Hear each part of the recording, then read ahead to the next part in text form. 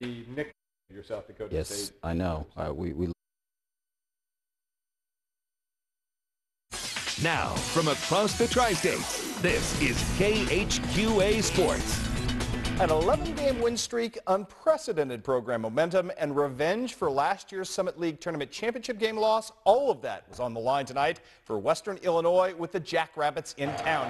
Huge crowd in tonight. As I mentioned, over 4,100, best crowd since Indiana was here a couple of years ago. Good start for Western. In fact, they built an early 6-point lead. Terrell Parks, the big fella, doing what he does. At the other end, Tony Fagan going to answer. He, too, a big fella from the top of the key. That three, or actually long two, would go, but Western kept answering. Ciola Clark right here for three. His only field goal of the game, though, and that would be problematic late in this one.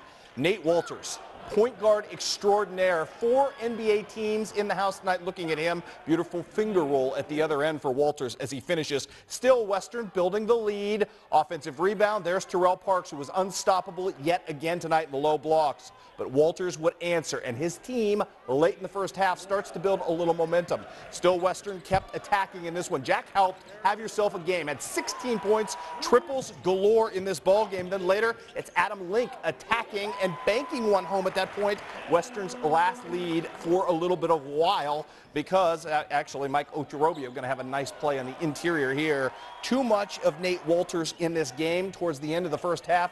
Another breakaway at this point for the Jackrabbits as Walters helps his team build a 5-point lead at the half. Western hangs around. The league never got any more than about 4 points either way, but in the second half, Western really couldn't close, and the big problem there, 4 of 13 from the charity stripe. Western loses. That 11-game win streak is over. 59-53 was your final. Let's talk about some better news. Well, not right off the bat. Culver Stockton taking on Central Methodist on the road and losing in overtime tonight. The Cats now fall to 5-3 in conference play. They've hit a little bit of a slow patch of late. The better news is that Quincy University got off the schneid. They get a win tonight on the road in Rolla, 62-57.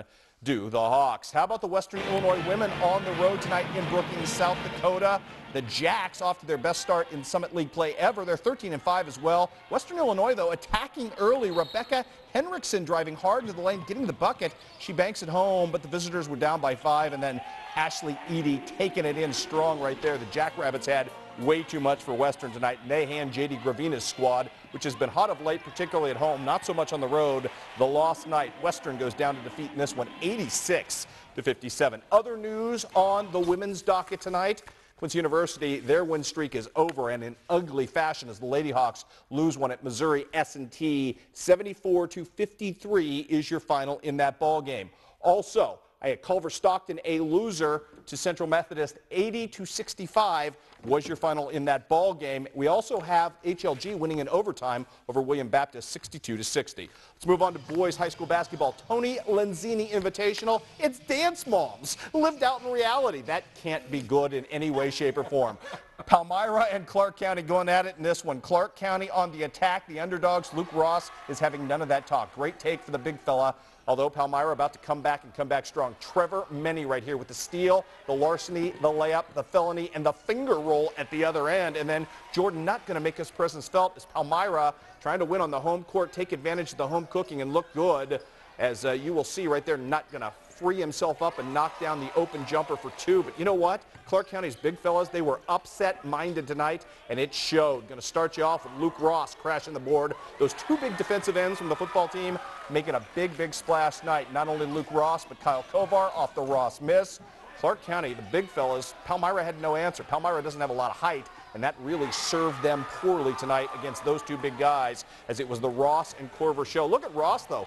Up top, high post center at this point, knocking down the long one. And in overtime tonight, Clark County pulls off the upset. They always play well at the Lenzini. They're going on to take on Canton in the championship game. Final in this one in overtime, 74-82 in favor of Clark County. Other boys scores tonight, a smattering of them, if you will. Moberly beats Macon at the Macon tournament. Look at South Shelby, a winner tonight nicely over Centralia. 58-56 was your final there. Also the North Shelby tournament, speaking of upsets, North Shelby heading on to the championship game as they knock off Marion County 40-34. Up next for them, Knox County. Palmyra Bowling Green, not a good night for the host team. The boys and girls dancing in the stands. They wouldn't have reason to dance for long as Bobby Spoonster's team going to work in this one. Caitlin McLean, have yourself a ball game. She did it all tonight for her team. Palmyra trying to come back. Megan Hooper right here with a beautiful bucket. Too much, though, of Kelsey Schurter and company as Bowling Green wins. Schurter was 17, and Bowling Green's going on to the championship game as they get the big win, 57-36. All of the rest of your girls' scores coming up tonight at connecttristates.com, as well as some wrestling scores. We're all out of time. All right, very good. We will be back with a look at weather after this.